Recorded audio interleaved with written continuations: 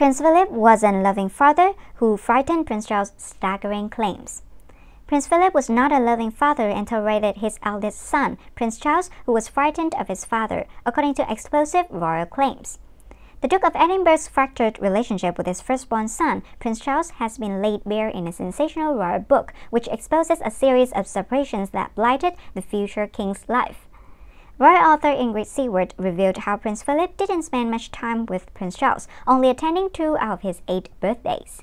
She wrote, Philip was only 26 when Charles was born and harbored a young man's ideal that he would like his firstborn to be in his own image.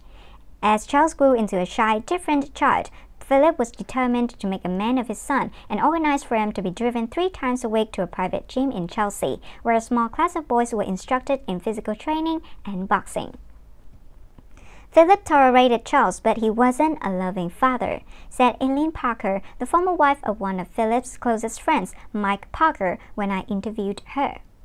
I think Charles was frightened of him. He became very quiet when Philip was around. The Parker's daughter, Julie, born a month after the young prince, often went home from playing with Charles and asked her parents, why is Philip cross with Charles? Why isn't he nice to him? Determined to mold his firstborn son into himself, Prince Philip sent Prince Charles to the same private school he attended, Gordonstoun School in the north of Scotland, where he was picked on maliciously, cruelly, and without respite. But his father had no sympathy, with Miss Seward writing in the Daily Mail. Philip, on hearing his son's troubles, wrote to him encouraging him to man up rather than sympathizing with him. Miss Seward also claimed the Queen and Prince Philip saw remarkably little of their offspring, which festered into his adult life and marriage to Princess Diana, who was critical of her husband's upbringing. The Queen and Prince Philip had their first child, Prince Charles, in 1948. Around a year later, they got married.